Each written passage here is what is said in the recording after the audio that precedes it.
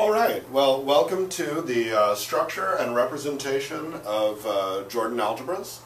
I'm going to be giving a series of lectures to try to understand the structure of Jordan algebras following Jacobson's book. So this is Jacobson's wonderful book on structure and representations of Jordan algebras. My personal goal is to do this to understand a bit more about the structure of the Albert algebras and relations to exceptional groups. But of course these Jordan algebras are just very interesting objects in their own right. So let me begin by just setting the stage briefly. So the notion of a Jordan algebra is modeled on the following idea. You start with some associative algebra over some field F. And instead of considering the normal operation of multiplication on it, you consider this so-called Jordan product, which we'll write A lower dot B, and that's going to be 1/2 AB plus BA, the kind of symmetrized multiplication operation. A, endowed with this extra multiplication structure, or this new multiplication structure, is usually written A plus. So this is the underlying set of A, together with its usual addition, but with this new multiplication, this lower dot multiplication.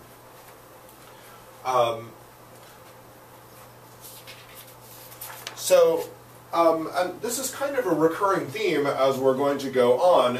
Will be you start with some algebraic structure with some multiplication defined on it, and you look at some derived structures that you can get from those operations. So we start out with the normal binary composition multiplication, and we can define this new one, this lower dot one, which actually doesn't contain as much information as the original one does. You can't, from this, recover the original multiplication structure. But there's a lot of interesting structure that this thing encodes in its own right. And studying this will also give us insight about the original algebra, but moreover, it is just an interesting structure in its own right. Now, just some other related examples.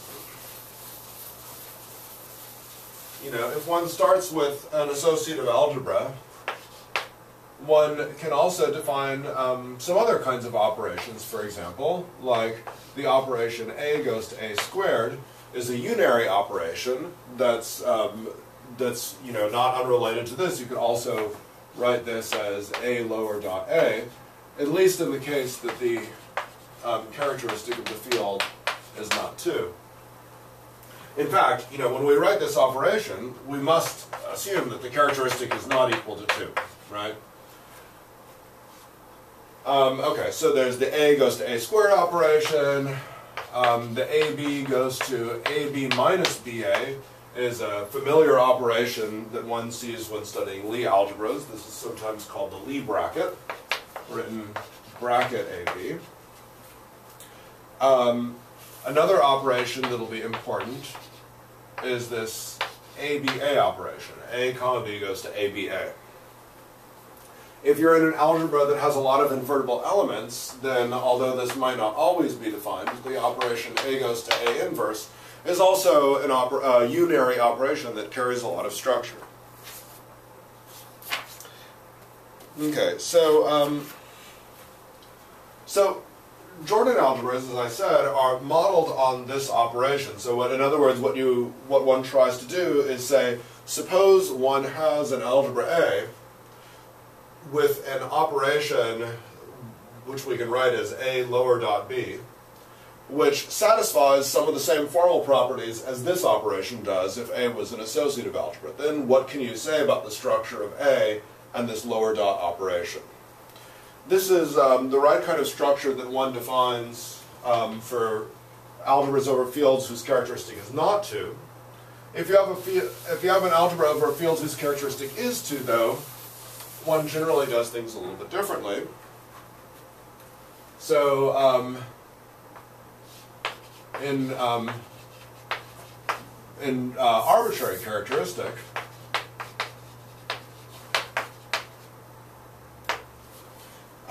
we make the following definition.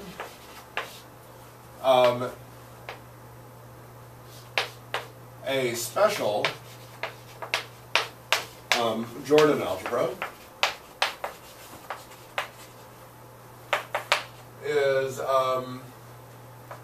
a subspace, a vector subspace of an associative algebra A, which is closed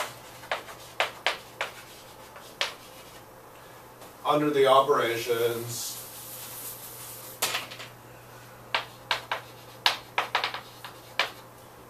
A goes to A squared and AB goes to ABA.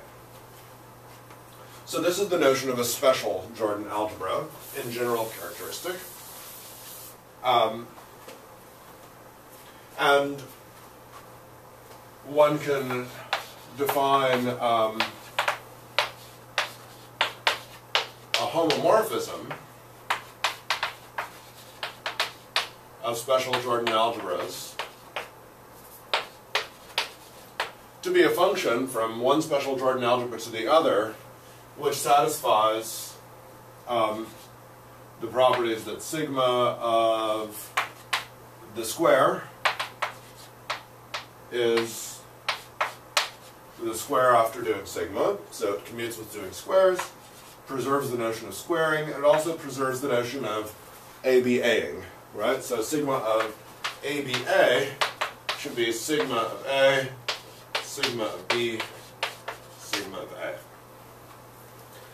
Now, just for the sake of practicing and getting used to playing around with these identities, let's make the following observation. If the characteristic is not equal to 2,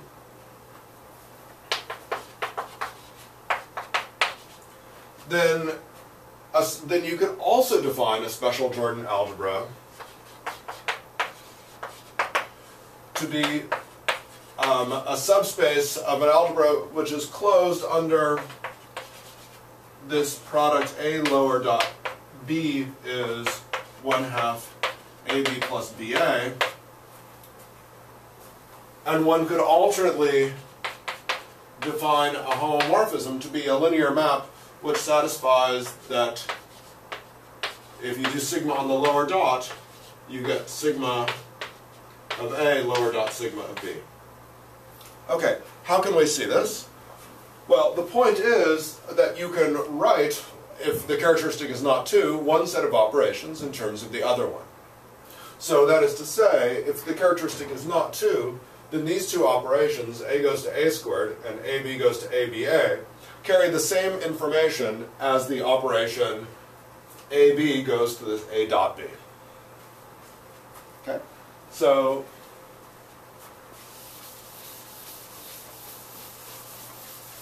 by way of proof that these alternate definitions are the same as the original ones, we'll note that, well, let's suppose you have your these two operations. How can you get this operation? In fact, it's even better. Even if you just know how to square, if the characteristic is not 2, then you can recover A lower dot B. Because all you do is, if you see what happens when you square A plus B, this is A squared plus B squared, A squared plus AB plus BA plus B squared. And so if I were to subtract from that the A squared and the B squared, then you find that if I look at 1/2 of A plus B squared, so that gives me 1/2 of all this, and I subtract off 1/2 of my A squared and 1/2 of my B squared, then I've expressed in terms of my addition operation, my subtraction, this is the vector space structure, my squaring operation and multiplying by 1/2 because my characteristic is not 2, that makes sense. I've expressed the operation of A lower dot B. In other words, of AB plus BA. So, if I have a subspace which is closed under squaring, and my characteristic is not 2, then in fact I'm closed under doing all this because I'm a vector subspace, and I'm closed under squaring, so I'm closed under doing A dot B. Conversely, if you're closed under A dot B, well then you can write A squared as A dot A, right? I mean A dot A is 1/2 A squared plus A squared, which if the characteristic is not 2 is a legitimate way of writing A squared.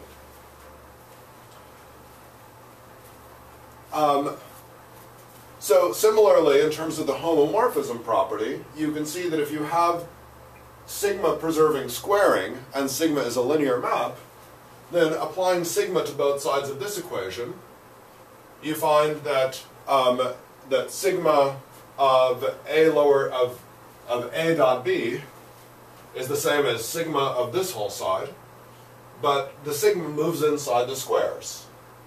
So that's the same, so sigma of this whole thing is sigma of that is sigma of that, but on the other hand, the sigma can move inside the addition, subtraction, and squaring, so that gives the same as 1/2, let me write the sigmas as exponents just to save space, A sigma plus B sigma squared minus 1/2 A sigma squared minus 1/2 B sigma squared, which by the same identity again is A sigma dot B sigma.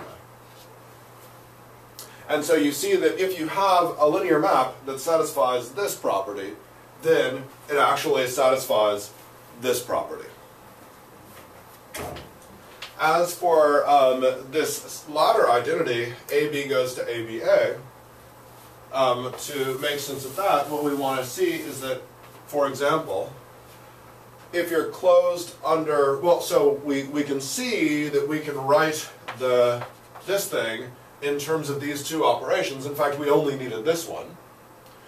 But for the converse, we need to show that we can write these operations in terms of the dot operation. Now, as I've mentioned up here, you can show that A squared can be written in terms of the dot operation very easily, right? A squared is A dot A. But how do I write the ABA operation in terms of A dot A? Well, it has to do with what happens if I look at, so A dot B, well, let me, just so I won't get confused, let me write this as B dot A, parentheses, dot A. So let's see what happens if we do that. Actually, let me move up to the, let me erase some of this and move up to the top of the board.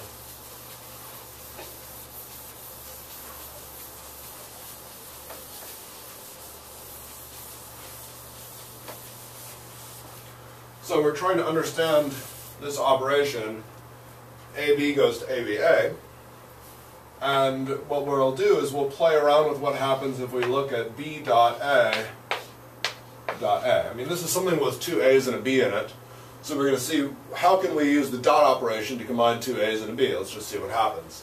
So you look at B dot A dot A, that's 1/2 BA plus AB, and then dot A, and now I get a quarter of BAA, of multiplying by A on, this times that, BA squared plus ABA, and then with the A on the left, plus ABA plus A squared B.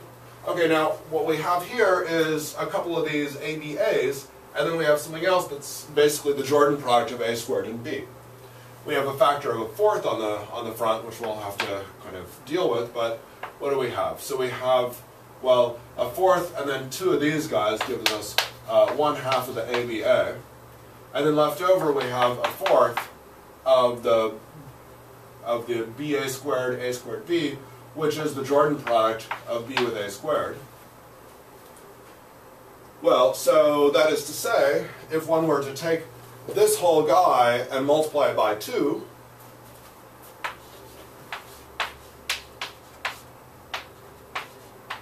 then what would one get? You would get the ABA plus a half of B dot A squared.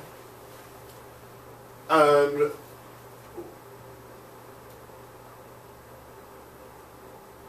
oh, excuse me, not a half of B dot A squared. I got off a little bit here. It's 1/4 of the BA squared plus A squared B. But 1/4 of the B squared A plus A squared B, let's think about that as half of it. A half of that is the Jordan product. Oh yes, and okay, so this thing right here is 1/2 of the B dot A squared. But then what I did was I multiplied everything by 2, right? So 2 times that, multiplied by 2, multiplied by 2, so I don't have a 1/2 anymore, I just have the B dot A squared. So that says 2B dot A, and if I subtract B dot A squared, that gives me ABA. Altogether, what we've done is we've expressed ABA in terms of the operations of the dot operation and the squaring operation, but of course the squaring can also be written in terms of the dot if my characteristic is not 2. So I can think about this as B dot A dot A, for example. So if you know how to do dots, lower dots, and you know that the characteristic is not 2, then you can rewrite ABA in terms of operations having to do with the dot. So that says that if the characteristic is not 2, then if you have a subspace which is closed under doing the dot, then it's also closed under doing this ABA operation. If it's closed under the dot, it's also closed under doing squaring, we've shown. So altogether, if you're closed under doing this lower dot, you're closed under the operations A goes to A squared and AB goes to ABA. Conversely, because we've written things in both directions, if you're closed under these two operations, you're closed under doing the dot. And so these two notions of what it means to be a special Jordan algebra and to have a homomorphism of special Jordan algebras give you the same definition if the characteristic is not 2. Now, if the characteristic is 2, I mean, I should just comment that one might ask, like, we have these two operations, and we have the AB goes to A lower dot B operation. If the characteristic is not 2, then actually we could have gone back and forth just between these two things, because you can derive this product from just the squaring operation and the squaring from the dot. But if the characteristic is 2, of course there's no back and forth to talk about, and this dot operation doesn't even make sense. But what we would like is we would like enough information analogous to the information contained by the dot to give us good structure theories. The squaring operation, if the characteristic is 2, does not actually give you enough juice, enough information to really get a good structure theory. So if the characteristic is 2, you really want to think about both of these operations. And in any case, we'll see the importance of the ABA operation as things move forward. Okay, that's enough for now.